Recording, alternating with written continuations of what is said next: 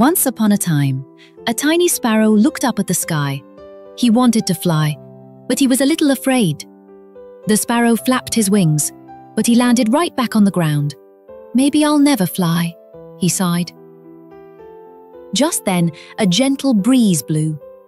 The wind whispered, "Spread your wings. I will help you." The sparrow gathered his courage. He spread his wings, and the wind lifted him up. He glided in the sky, smiling happily. He met other birds in the sky.